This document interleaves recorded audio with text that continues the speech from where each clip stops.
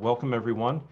We are here today as part of Career Services State of the Industry series, and this session today is a continuation of one we did in the spring called State of the Arts.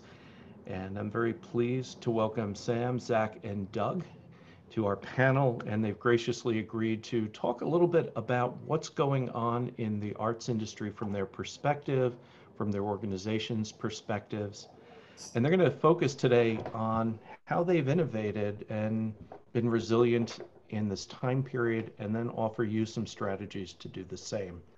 So without further ado, I welcome our panel, and I'm going to do it in the order that I can see you. So I'm just going to ask each panelist to introduce themselves, starting with Zach, please. Hi, my name is Zach Crone. I work for the Williamstown Theater Festival. I am the Director of Professional Training. And my name is Sam Bagellin. I am the Artistic Director of the Cherry Arts in Ithaca. And yeah. And my name is Doug Levine. I'm the Executive Director of the State Theater of Ithaca in good old downtown Ithaca. Hopefully you guys have attended some shows here. We're actually a historic theater. We're currently in our 91st season. We opened in 1928. And we are a 1,600 seat theater. We have 900 seats downstairs, 700 seats in our balcony. And we usually do about 85 to 95 events a year. Wow. Yeah. So if folks would like to just talk a little more about your organization, what you do, and then feel free to, share kind of how have things changed. So the Cherry Arts is a tiny bit smaller than the State Theater. We are, as Min knows, we're about 1,100 square foot flexible space, and we program a variety of stuff, mostly in collaboration with other companies. So we host a wide variety of other shows in other disciplines, and we have the Cherry Artist Collective, which is our sort of in-house creative team, and the collective produces about 4 shows a year, and these tend to be international or multidisciplinary, or experimental in some way. We range between 50 and 75 seats, depending. It's a flexible space. So for us, initially, I think like all theater companies, the fact of gathering, the impossibility of gathering is a really huge problem. We have been trying to take advantage of the fact that our work is usually multidisciplinary or experimental in some way. And so we pivoted for when we had to cancel our last production of the season. We created a new streaming work that we sort of commissioned from 6 writers we'd worked with before, international people, and we created one very long kind of epic live stream show based on those new commissions, but they were written for streaming, and so it allowed us to sort of experiment in the live stream genre with sort of purpose-built texts, and but just the ongoingness of running the operation is very tricky, because a lot of our income comes from these collaborations, productions that other people do in the space. And so the space is just sitting dormant, and that is, our revenue driver, and usually, and allows us to make the work that we make. So we're planning to announce a season again, take advantage of our experimentalness, because we're in a position to say, okay, we're just going to try to figure out what would 4 shows look like that use technology in unusual or different ways, so that we can say we're doing 4 full productions. They're full productions. They're just not conventional theatrical productions, and our audience is kind of used to that. So because of our mandate, I feel like we are in a better position to be able to announce a season and say it's a full season and it's a real season. And it's not a compromised season. It's just, it's an artistically pushed season. And so, but we're figuring out what that might be and how to fund it, given that a lot of our income is not here. anymore. So that's where we are, and we're trying to figure out how to keep our staff on over the summer, to be honest. Yeah. Thanks, Sam. Sam, did you guys receive any like PPP funds or disaster money? We did. PPP funds is what actually kept us on full staff through making the doing our final production. And in fact, it sort of bought us some time. But so for a while it felt like we're fine. We canceled one show, but we made another right away, and we lost a bunch of income, but a bunch of other income came in, and now it's like, all right, now it's like hunkering down for the long haul. How about you guys? Yes, so Doug Levine here from the State Theater, and we hopped right on the PPP applications and the SBA EIDL disaster loan right away as well. We received a nice chunk of money through both, actually. So we got the PPP money, 7-8 weeks ago, and the SBA disaster loan, we got approved last week. It's been like a months-long process, but we finally were 100% approved for a really nice chunk of money, and we should be receiving that within the next 10 to 14 business days, and that should really help us through at least half of 2021. Wow. So we're in a position, if you don't mind, I'm just going to jump in and talk about the State Theater. So, like I said, we're an old historic theater, 1,600 seats. We were one of the first ones to shut down, and I truly believe that theaters like us and like live sporting events are going to be the last ones to reopen as well. I think there will be sporting events, but I think they will be crowdless for quite a while. I don't know if you guys saw the major outbreak in Italy was all tied to a soccer match. People screaming and hugging and jumping is not good for keeping germs at bay. So I spent, basically when all this went down, March 13th, 14th, 15th, 16th, we had 4 of our biggest shows of the season lined up, 2 sellouts and 2 other really, well-selling shows. It was OAR, Jack Hanna, Tig Notaro, and then we were hosting a Cornell veterinary conference on that Sunday. But everything got completely wiped out that weekend. And really we've been shut down ever since, no shows whatsoever. So like I said, I spent basically the first 2 weeks of March just ravenously applying for these grants, which took a lot of time and effort. Like with the disaster loan, we had to calculate how much money we were losing through this disaster. It literally is called a disaster loan. But once we got through that and the depression started to subside from myself, I kind of like gathered myself and said, hey, we gotta do something. So I remember it was March 31st, we did our first live stream show. And I will say we were originally planning on doing it from our stage on an empty stage. I thought it would just look so cool. But we ran into some technical issues. Really what you need is a super, super high speed internet connection to make these live streams work. And we learned it literally like that afternoon that we just didn't have enough bandwidth. So we, like good old COVID-19, we basically quickly readjusted and we had the artist do it from his living room. And that was actually, his name is Joe Crookston. He tours all over the world, lives here in Ithaca. And we did our first live stream show that night. And we ended up raising for 3 different organizations, us, the Community Foundation of Tompkins County, and for the artist himself. We ended up raising about $3,000 per organization. And had over 10,000 people watch, which is pretty amazing. That's great. So less than 2 weeks later, we did another live stream with one artist. He's also a local guy, Frank Raponi. And it was definitely less than Joe Crookston because this artist doesn't really tour, but it was, it got the name out there and we still raised some money.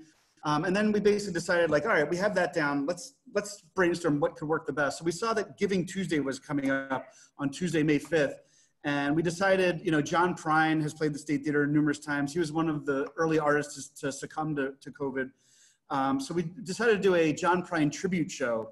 And we had about 12, 13 artists, both, 4 were locally based, but they tour around the country. And then we had another like 7 or 8 that are like nationally known artists play John Prine tunes. And that one did really, really well. We had, I think, over like 12,000 people tune in, 13,000 people tune in like live. And then we raised over $10,000 with that show. And then just recently we did, on May 24th, we did a Bob Dylan birthday tribute. And we had like Joan Baez, Sam Harris from the X-Ambassadors.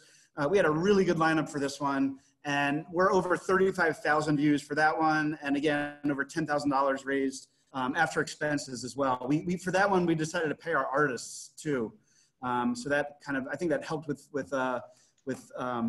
getting some more donations in. Another thing that we did immediately, that weekend, March 13th, 14th, 15th, 16th, I came up with some language, and I'm going to show this on the screen, but we have a beautiful prominent marquee right in the heart of downtown. So I'm going to hold this up. And this is our marquee, and if you could read it, it says, oh, it's backwards, sorry. But it says, we are all in this together, stay safe, be kind, some wording that I came up with. And it actually went viral. It was picked up by the Wall Street Journal. It's been shared on social media over 250 times. And it's really been like a pinpoint for this whole pandemic. So one thing for both the Prine show and the Dylan one, we actually offered any donation $100 or more. Besides your great good old thank you letter, we sent out these 11 by 14 prints, limited edition prints of these photos as well. And I think that really helped us with donations as well. We got a lot of new donors in. So when all said and done, we've had about 450 people who have donated to the State Theater since the middle of March that have never donated before. And as a nonprofit, that's huge. Some of them are $10, but some, many of them have been $100 or more. So that's been really great. So moving forward, I'll just say that, like I said, I thought that the State Theater and sporting events and, basically live performances, it's going to be a while. I think right now in New York State, they're allowing gatherings up to 25 people. But let's just say people in Ithaca are not flocking to hang out with 25 people anytime soon. So we are preparing right now at this time. I mean, we're not expecting any shows whatsoever for the rest of 2020. And we're looking at probably early spring 2021 or until there's a prominent vaccine that we can actually start having live performance again. So in the meantime, I've been investing in live stream equipment. We've talked to other artists and they're interested in doing live stream shows, but they don't want to do them from their house. They don't have good internet. So we've invested in a very, very high-speed internet connection from our stage. And I've also, I'm raising money currently to pay for, some high-definition video cameras, some switcher boards, some of the Ethernet cable, and of course, a high-end computer to run everything. We already have the audio equipment, of course, because we're a theater. But we're looking to really ramp up our live stream concert series. And like I said, we have a lot of prominent musicians that tour all around that are within 3-4 hour driving distance from here that want to come to the State Theater to do a concert. Additionally, we're right in the heart of downtown Ithaca where the Commons is, and we are going to host the summer concert series live stream from our stage this summer as well. That's starting July 9th. So basically, I have about $15,000 worth of equipment that to purchase. So far, I've raised about half of that. And I know that one of the foundations I applied for is meeting this afternoon. And I'm hoping to have some good news tomorrow morning about this as well. That's the other thing, moving forward, one of the arguments that I had is that I think moving forward, there's a number of audience members that are not going to flock back to live shows. So I think when things, quote, start getting back to normal, we will offer the live ticket, of course, but we're thinking that we might also offer the live stream ticket as well. So you can have a password and actually able to sit at home and watch the shows. This is also this theater was built well before ADA was around. And, we do have some ramps and some handicap seating here and whatnot, but it's not the greatest experience. So for some people that have trouble getting out, they can just sit at home. Some people old that are up there in age that just don't want to travel out of the house. Now they'll have the option to buy a live stream ticket too. So sorry, I know I talk really fast, but if anyone has any questions about that now or later, let me know. I'll just let Zach speak from here. Cool. Thanks. Yeah, no, totally. No, that sounds really exciting, actually. So the Williamstown Theater Festival is a summer theater festival in Williamstown, Massachusetts. And we are in kind of the bizarre, not bizarre to all the other summer stocks, but maybe bizarre to the other two compared to the other two organizations today, in that 98% of all of our programming is during June, July, and August. And that's where we make 99% of our revenue. So, January, February, and March leading up to the summer, that's kind of our ramp up time. and the time where we start getting really, really busy with preparations and with contracting and with logistics and all of that. So when coronavirus kind of shut down everything in mid-March, we were still preparing for a whole summer season. Nothing had actually happened. We hadn't actioned anything yet. So we were in kind of the best and the worst spot because, you know, we didn't have we had no one on site. We didn't have any contracts out yet. We had made arrangements for all of that, but nothing had really happened yet for us. So that was both a blessing and a curse. So we had to figure out kind of in real time, like what to do. All of our season is dependent on the summer and people flocking to, you know, the Williams College campus to see live theater. We do mostly theater. We have 7 main stage productions on 2 stages, but then we also do, you know, we do concerts, we do benefit performances, we do live readings every week. We do, you know, we have a whole training program that operates a black box with its own complete season. So, you know, there's a bunch of things that are really, we had to think about kind of in each individual silo. So kind of our tentpole productions, our main stage productions, we wanted to pivot. We didn't want to just have them kind of vanish into thin air. So our artistic director started a conversation with Audible, which is a big podcasting company that is now owned by Amazon. And through weeks and weeks of conversations, we have teamed up with Audible, and we have announced and are working towards releasing 7 audio play versions of the 7 productions that we would have produced this summer.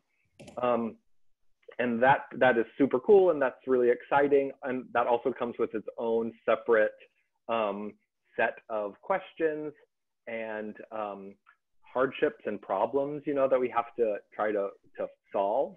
You know, our plays, what we are running into now is that a lot of our plays don't necessarily work in the exact same form as an audio play.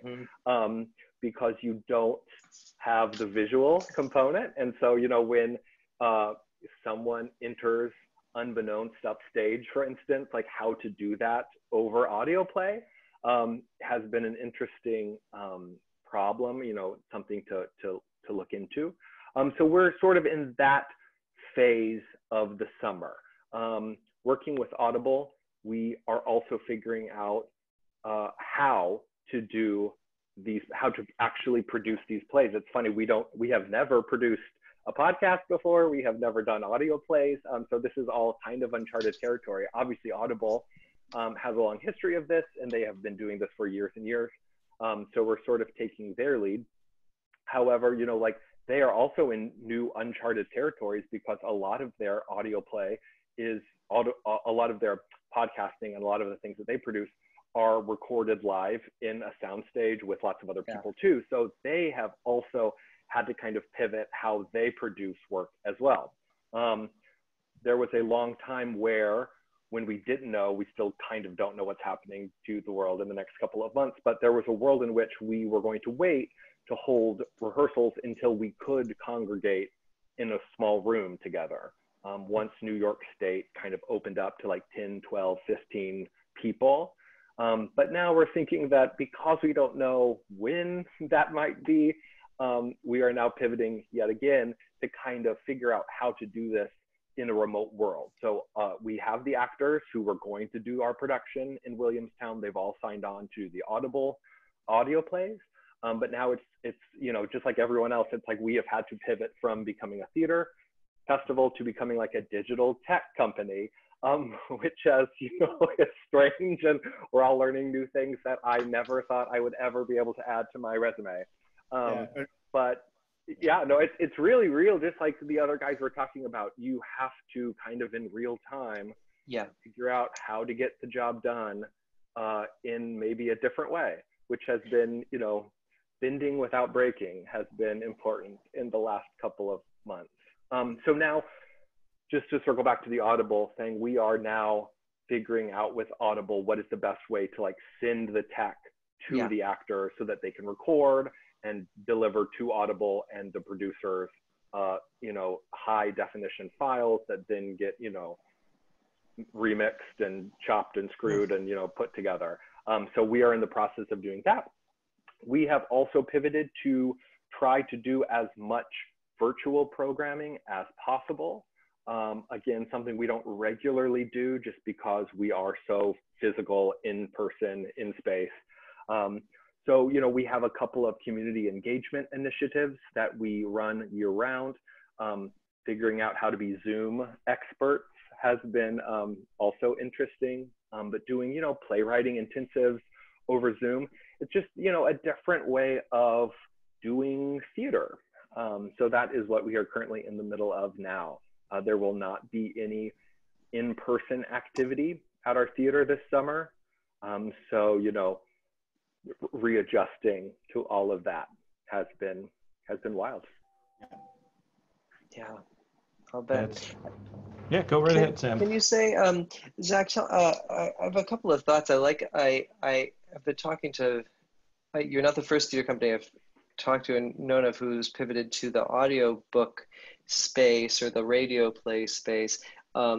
I think the early experiments with Zoom readings and Zoom productions have been by and large like disappointing in a sense. And also in terms of the amount of bandwidth, as Doug was saying, the amount of bandwidth to get live streamed video into people's living rooms is it's tremendous on the you know, on the delivery end, on the stage end, but then also you're really vulnerable to people. You know, people complain when their video gets out of sync with their audio, even if you know your stream went out. Like, and then the ad, the aesthetic ad of the image, if it's really just looks like what we're looking at now, it's not that great. You know what I mean? And so I really am. I'm very. I think it makes a lot of sense to pivot to a highly produced, like beautifully produced audio event that just uses the possibilities, you know, to the fullest. Now that said, I'm curious, are the people going to record? Are you going to do any kind of live, like, are they recording in real time with each other? Yeah, you know, it's interesting. We haven't really gotten to that. I mean, yes, we hope, just because that will hopefully deliver the best, you know, acting in this new world. Yeah. But it has been tricky. We have done readings, internal readings of all of these shows in preparation for an Audible rehearsal period. And for all of the items that you have listed, it has been tricky, depending on, you know, the individual actor's bandwidth and, you know, the delay. Reading a play sometimes can be like, I'm pausing. Is that a dramatic pause, or can you not hear me? Did you? So it's like, did you freeze, or are you being still? Exactly. So that has been a really interesting thing to have to add to a mix, that you don't ever have to think about that when you're all around a table together. So yeah, I mean, hopefully in theory, we will be recording in real time. However, you know, we can make that the most feasible. But yeah, everyone would individually have their own. Yeah. If I can cut in right now, I just want to. So I've done 4 of these now, and our first 2 were true live stream shows. The first one actually went really smoothly. The second one, despite buying, you know, the artist buying the new router and whatnot, there was definitely like the actual entire show crashed about an hour in, and then we got back up and running, but we lost viewers. You know, you live and learn. So when we decided to do this big John Prine show with international artists and the Dylan one, I will tell you that we pre-recorded. We basically asked the artists to send us their videos ahead of time, and then we actually put the entire show together, you know, like 4 days in advance. And then we actually uploaded it with, it's a tool called Restream that allows us to broadcast it on both Facebook Live and YouTube simultaneously. But what that does is it ensures a perfectly smooth show. And we had 0 complaints either time. The only thing that happened that we saw with the Dylan show, because we had, it basically went viral, like Variety magazine touted it, like ahead of time. I mean, the Village Voice, it got, or not the Village Voice, another similar publication down in New York City. Time But out. we got a lot of press ahead of time. I mean, Dylan fans are kind of crazy anyway, so it really caught fire. But with the Dylan show, we actually were targeted by bots during the show where people were putting up fake donation links. And we deleted them really quickly, and we figured out how we can avoid that in the future. But you know, that's kind of like the product of your success. We became a target of bots. But just to back up, you know, we found that doing everything ahead of time and putting the show together, you know, I recorded my parts ahead of time. After we do this, I'll send you the link, at least to the Dylan show. It's on YouTube, so you can check it out. But like, I'm really happy with the production value. And like you said, Zach, like we have learned all new jobs, you know, and like my marketing director can now put together an 1.5-hour concert like this. And he's basically like a movie producer now. It's pretty amazing. And I'm like a YouTube star. It's crazy. But someone in the Wegmans parking lot, you know, I'm used to people, while I'm shopping at Wegmans, people asking me that, hey, when is Neil Young coming? But, you know, in the Wegmans parking lot, someone was like, dude, I saw you introduce, you know, the Dylan, like, it's kind of weird that people recognize me that way now. But anyway, I will say that it's a lot less stressful if you can do it all in advance. And for at least for my organization, it was a lot less stressful to upload it, and you actually have it all set 24 hours in advance, and you just sit back with your friends. When it actually played, I had it projected in my backyard with some socially distanced friends, and we just watched it in my backyard. It was pretty sweet. That's awesome. It's definitely, pre-recording is I mean, it's definitely a conversation you hear, and where it's mainly come up in theater companies, I think, is, for example, where there's no consensus of like, how do you make the art? But a lot of people did Zoom readings, and now it's evolving into other sorts of ideas. But a lot of people, for example, for their online galas, which we having moved our gala online, then we've indefinitely postponed it for all of the other reasons. But everybody was realizing, you know what, this is really going to be a pain to get all of those people lined up in real time, and it's going to crash, and it's going to be horrible. So there was a lot of people talking about, well, maybe for the gala, it doesn't all have to be live, you know, well, maybe the hosts will be live, and then we'll just press play. And then once you're doing that, it's interesting, isn't it? Like, because you guys are a presenting company, Doug, like the State Theater, right? Like you book in acts that exist for the most part, right? Actually, we're a unique organization in that we have a hybrid business model where we do present about 15 shows of our own every year that are in like the family series or the community series. Right. So we do about 15 of those, and then we do all the movies. We do about in a normal year, we do about 12 movies a year, 12 classic movies. Like we were going to do Jaws during Ithaca Festival because it's the 45th anniversary. And we try to do movies, like Rocky Horror Picture Show, Big Lebowski, things that draw a crowd.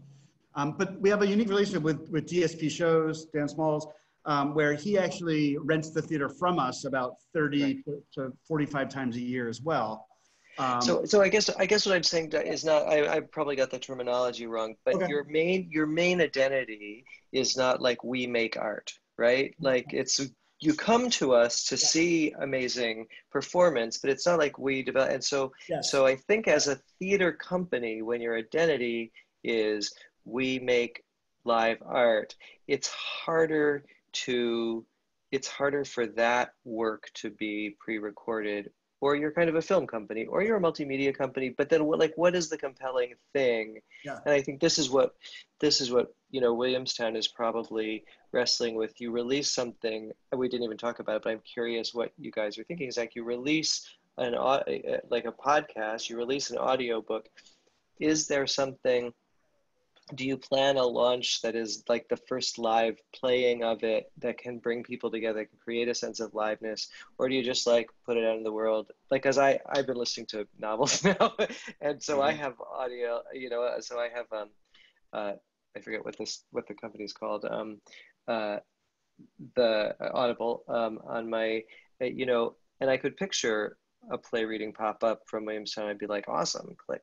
But there wouldn't be a sense of the event or the liveness of it that Doug, you're talking about with the live stream stuff. Right. And I'm curious what you guys think of that, Zach. Yeah, those are definitely conversations that we have been having. Add to that the fact, like in a normal summer, we would have, a festival opening celebration. There would be one time where we'd open a show on both of our stages at the same time. At the very end of June, we'd have, lots of dancing, we'd have music, we'd have like all of it. That obviously can't happen this year. So trying to replicate that, or even think about, can we replicate that in this kind of new world? We initially, when we were all starting to talk about this Audible experiment and we didn't really know a whole lot, we're like, oh yeah, well, we'll drop all of our shows at the same time. And then we'll have a big event that kind of centered around like, well, now here is the Williamstown season available to everyone all the time. But then once we started talking to it, and of course, an Audible was like, you're joking. Because obviously it takes a lot longer depending on what the actual product is. So one of the 7 shows that we are doing is a musical. And a musical obviously just has so many more components to it. So not only do you have like a text, but you have music, which has to be learned, which has to be recorded. It's mixed. There's a lot of group numbers. And then you think about the musicians involved, and you think about, like kind of putting together and assembling all of that. Well, that's going to take much longer than, our 4-person kitchen sink drama that doesn't revolve around anything other than just like 4 people talking.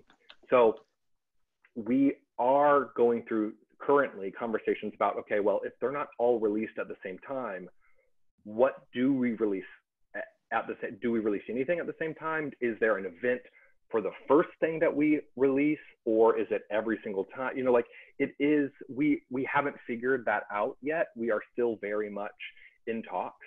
Also, we don't know that these will be summer productions necessarily, because, we will have to rehearse for a couple of weeks. Recording takes about a week. And then Audible has told us that it will take about a month in post to make it into like a podcast. So you're already talking about 2 months, and we haven't really started. We haven't selected a date for those rehearsals to begin. So these podcasts or these audio plays probably are not going to be released until September, October. And that's the time when we're already planning our next season in a typical, year.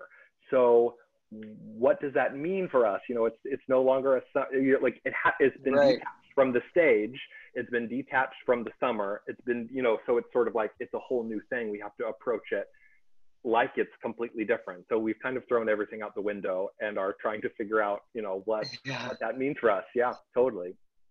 So one of the things I want to sort of slide into is something that Doug said, because what I'm hearing are amazing amounts of innovation. And as Doug put it, we're doing jobs we've never before learned how to do or been trained to do. And yet, each organization and each of you are doing exactly that. Yeah. So for a young professional who, whether that's someone who's currently in school or someone who's transitioning from school to the workforce and had an idea of, I'm going to have an arts career, whether that was performance or arts management or, anything in between, what advice do you have for them to sort of take on that same ethos and be resilient and innovative?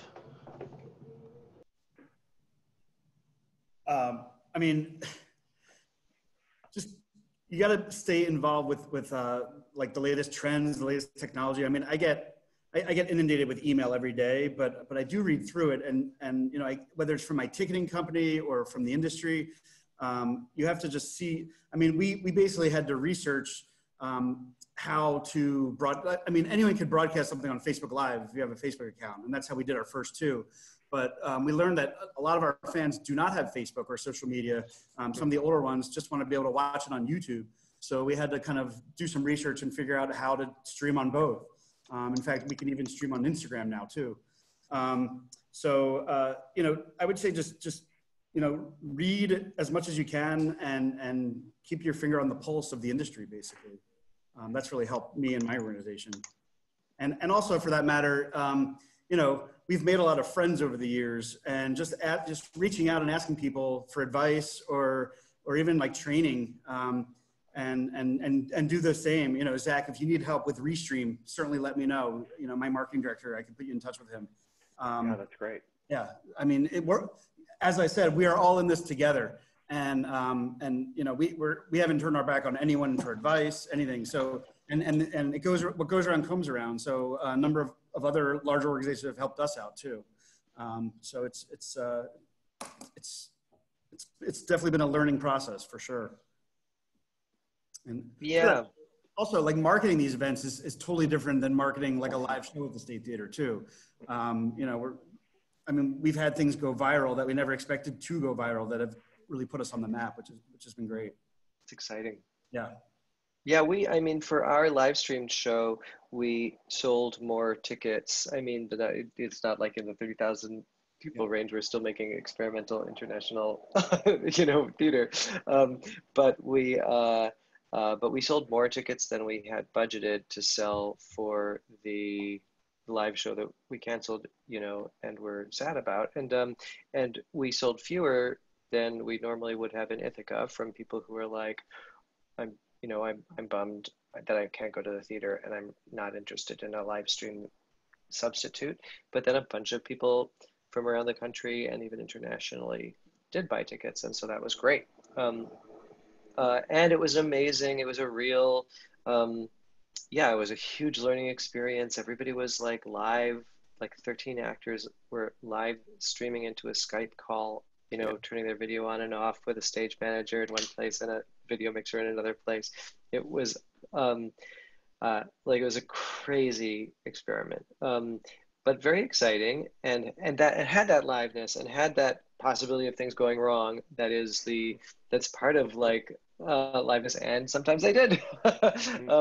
In one case, the stage manager, like as I said, it was intercut between six texts, and that were all written for live stream. And one night, someone's video just wouldn't work. It just and they had, while they troubleshot it, they changed the order of the scenes. They were like, you know, and they're doing this all by the chat function in the Skype room. And it was like, like, Loza, you're on deck. Everybody ready? And, you know, we're going to push this one back. And but the audience never knew. So it was really like weirdly like theater, but then it was like weird. Then it was like kind of very sadly not like theater, because it had all of the urgency, it had all of the liveness, but there was no clapping audience. There was no, you know, all of the actors at the end of this like super intense, exciting experience go click, and then they're just at home, you know, immediately. There's no like woo woo. So that was so, you know, this is good. This is a thing that's going to be like an emotional challenge, even as we continue to refine and make art that can be very exciting and have a live component and be really look better than a Zoom call. It will be the liveness, the gatheringness, not the liveness, but the gathering in one room together is really, that loss is going to start taking an increasing toll, I think, on our artists. I can speak for myself on that, you know, that as much as, you know, we can work with technology to create other kinds of things, it's going to be increasingly challenging just to keep our spirits up, you know, I think is really going to start to be one of the critical projects, you know. Yeah, I mean, I think that brings up a good point, and something that we've talked about internally is that, you know, we are pivoting. Like, this is definitely a pivot for us. We are not trying to replicate the experience 100% of going to a theater and watching a play in the same way. So we are never trying to replicate all of that. And I do think that we as our company, we have to keep that in mind, because, you know, theater will come back. Like, the traditional theater will come back. We don't know when, we don't know how, but like, it will come back. And so in the meantime, what kind of art are we creating? It's going to be a little bit different. It's going to look different. To earlier points, you know, you can reach a lot more people. You have the potential to speak to a much larger community.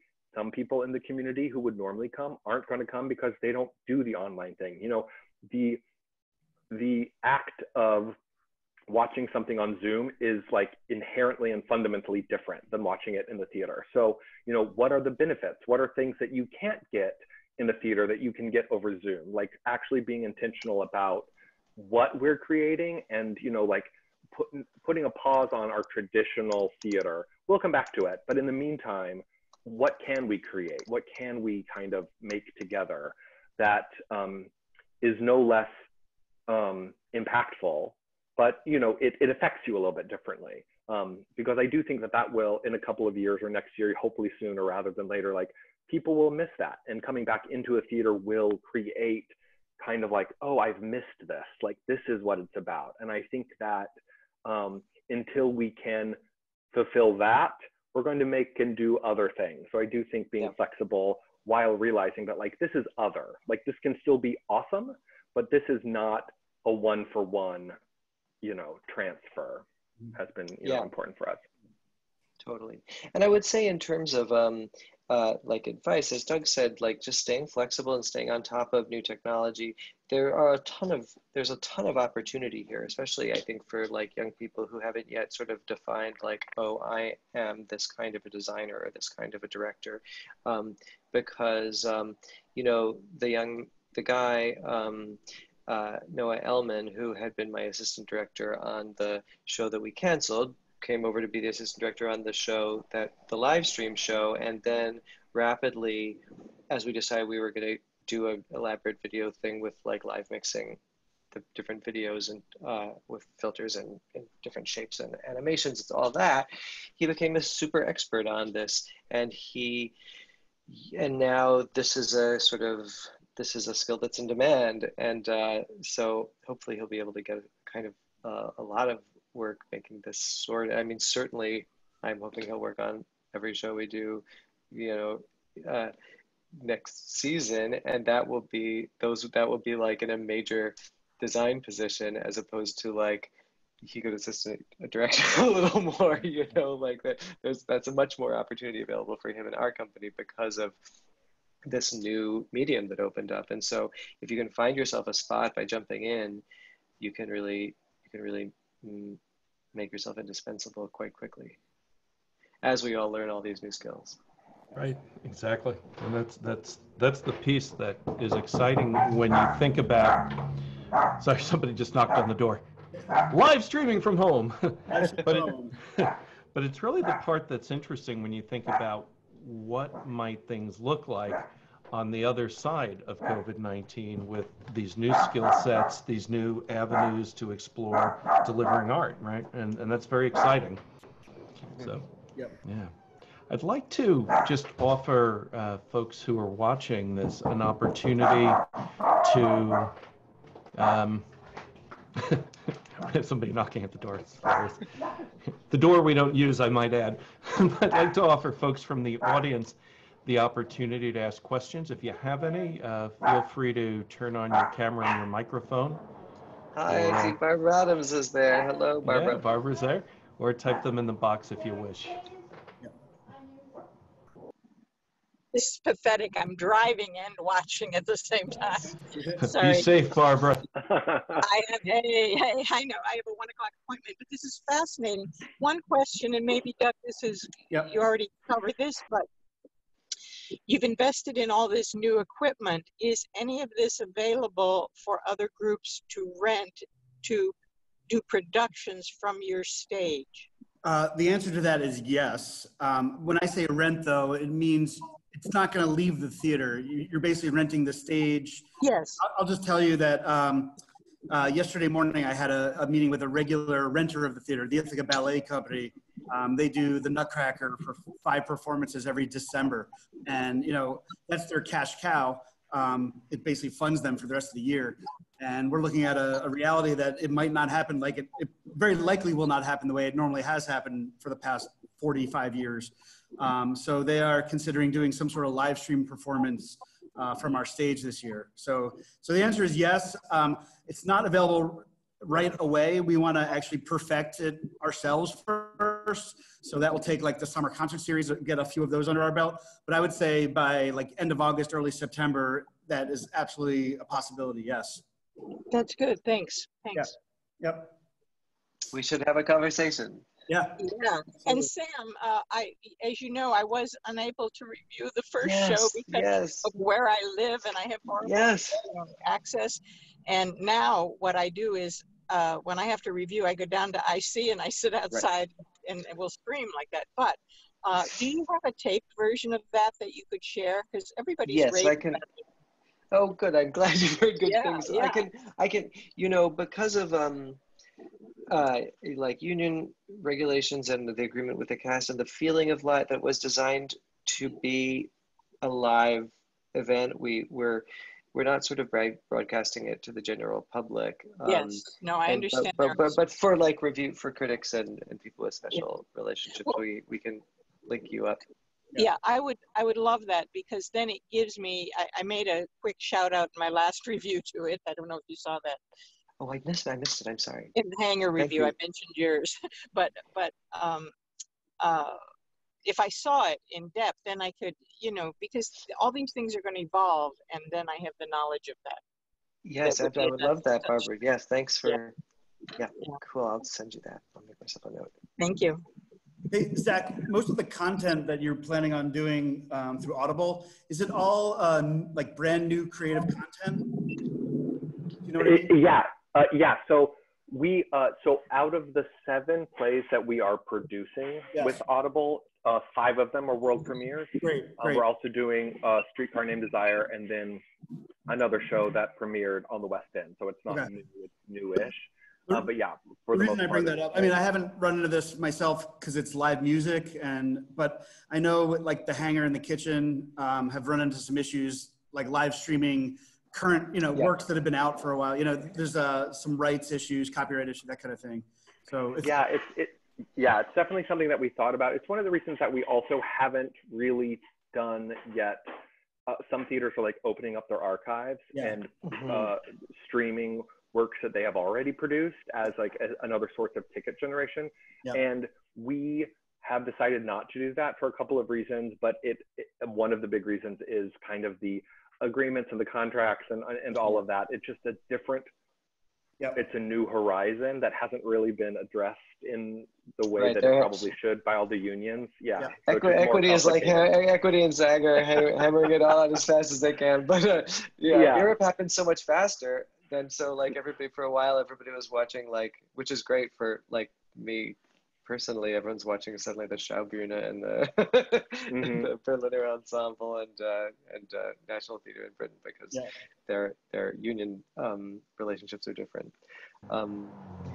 Have you found that the playwrights who are all presumably like, except for these 2, are like living playwrights that you've presumably close relationship with, are they open to rewrites to effectively make these into radio plays, or do you read some stage directions? Like how are you finding that process? Yeah, no, that's a really good question. So we have decided through Audible has a really strong opinion that they don't like stage directions read when they do audio plays and they do things like this. So it really has complicated and probably a good artistic way how to kind of work around that. We do have a couple of playwrights who are altering big sections of the play to accommodate for an audio play. A couple of them have worked in the audio play format, and again, because it is so different and all you have are your ears and what you're listening to, you do have to craft the story and the dialogue in a much different way. So we do have a couple of playwrights who have done that and that have, skills at doing that. So yeah, there are a couple of plays that are having massive rewrites. Hello, Mary, walking through the door.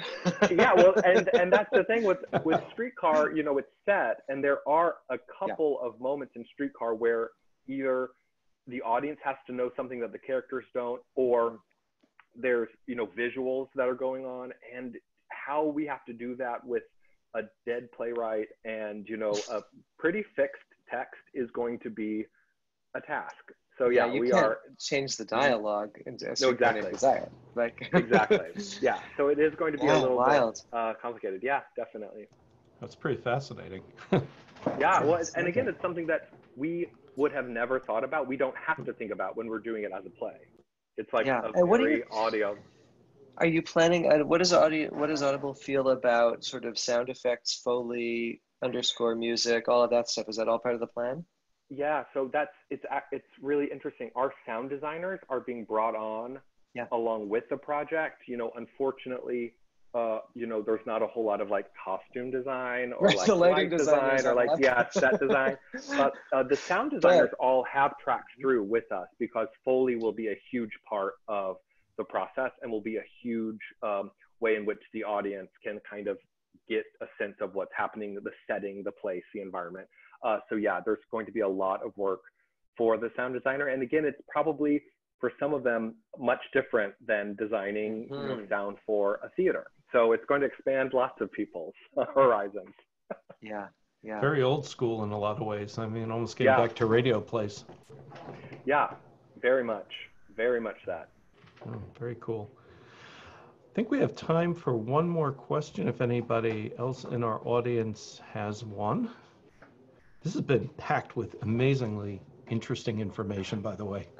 And a little bit of networking going on too, which is always great. Pleasure. Always. Yeah, absolutely. Oh, Zach, are you an IC alum? No, I'm not. We have a strong connection with Ithaca just because we love the students who come out of Ithaca, and we have a lot of them each summer. Yeah, no, definitely. So, we like to keep up relations, but no, I myself went to school in the South. Yeah. Cool. Hello. Yeah, Luke, go right ahead. Hi. Well, as an Ithaca College student, I work for WICB, the radio station, and I also love theater. And I never really saw those two things possibly intersecting in any way. So it's actually kind of cool that COVID has like brought together theater and audio. So I don't know, just what are your thoughts on like maybe radio plays coming back and like being broadcast in that way? I just think it's really interesting. One of the pieces that we are looking at, we're thinking of doing, again, like everything we do, we'll have a live component because that's part of the, what we've decided, how we've decided to approach this season. But one of the plays, we're helped by the fact that the plays we do are never like, there's no kitchen sink drama. And so there's always sort of, it seemed to be a way to present the play that feels like artistically achieved, that's not realistic because the plays aren't in a realism space. And one of the plays, as we read it online to see, is this still a play we should be thinking about? We were like, oh, it's not only a play we should be thinking about, it's a play that works really well as a sound, as an oral play.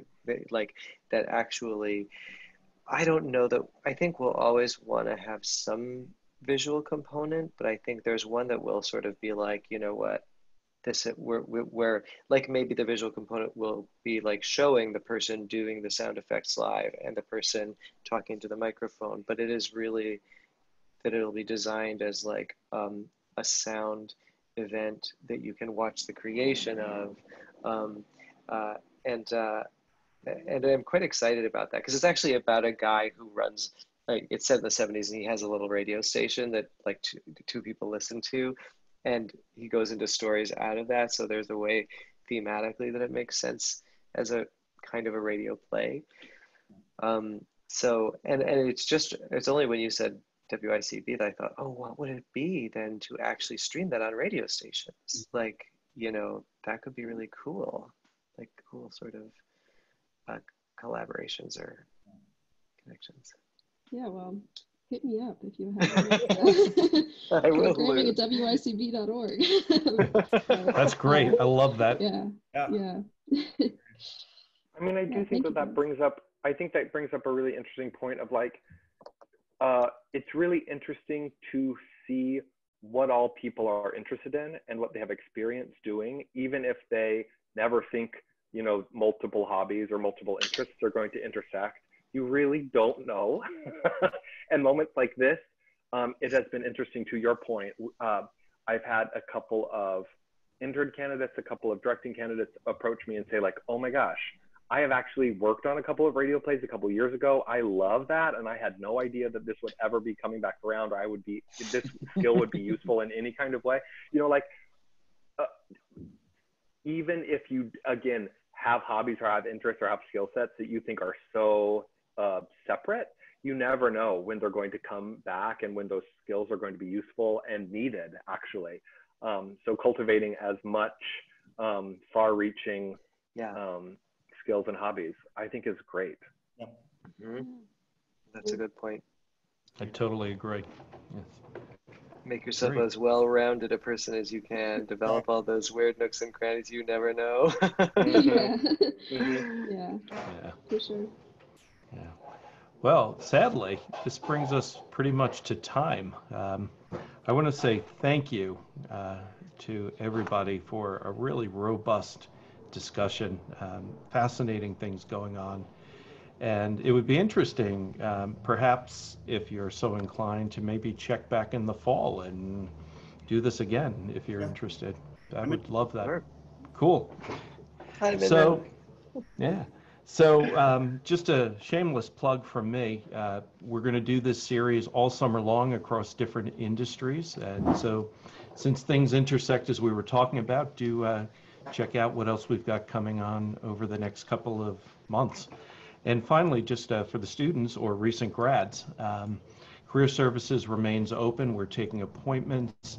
And if there's anything we can do to help you with your career development now or in the future, please don't hesitate to reach out to us. We want you to get where you want to be. All right. With that, I say thank you, and I love it. I look forward to talking to you all soon. Thanks, everyone. Great to meet you, Zach. And good to see you. Nice meeting y'all. Hey, everybody. Bye.